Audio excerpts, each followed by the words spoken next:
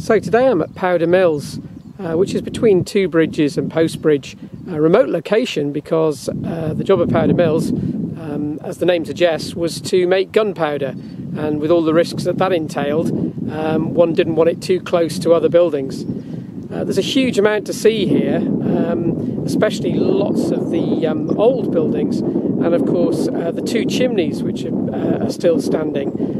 So you can spend quite some time wandering around here and looking at all the items and working out perhaps what part they played in the manufacture of gunpowder. The buildings that you see when you walk down to Powder Mills were originally the accommodation and office blocks for the factory that was making the gunpowder. Now, of course, there's a pottery there and the bunkhouse and a number of other private buildings. So 1844 is when work began here, and if you look around you'll see all of the large stone buildings with very thick walls. It's said that they had very weak roofs, so if there was an explosion, the force of the blast would go up vertically. This is interesting because it's to be contrasted with the pagodas at Orford Ness, which were used for developing a rather more frightening explosive device, something worth Googling if you don't know it.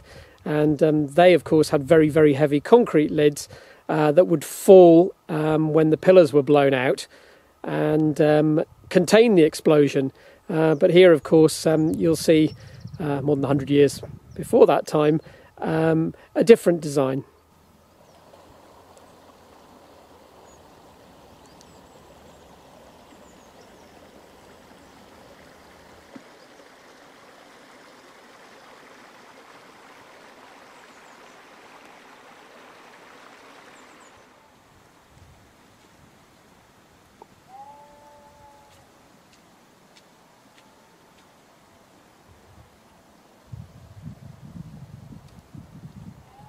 So what was the need for gunpowder, you might ask?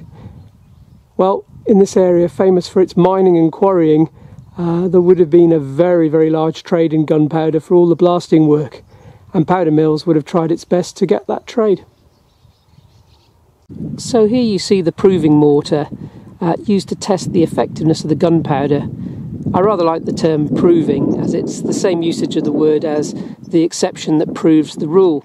In other words, tests the rule, or in this case, tests the effectiveness of the gunpowder.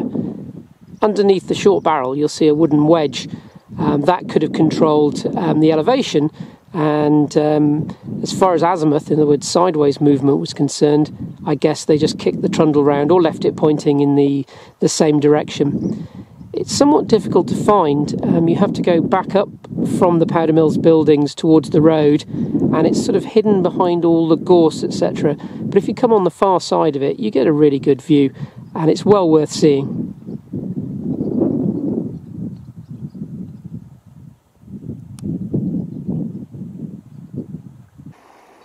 Standing on the delightful Clapper Bridge, you can see the water. And of course this was really important as a source of power for driving the water wheels that would have powered the mills that ground up the material to make the gunpowder. So, Powder Mills, a safe place now. But just to say, when I was filming the proving mortar, there was a large English adder waiting.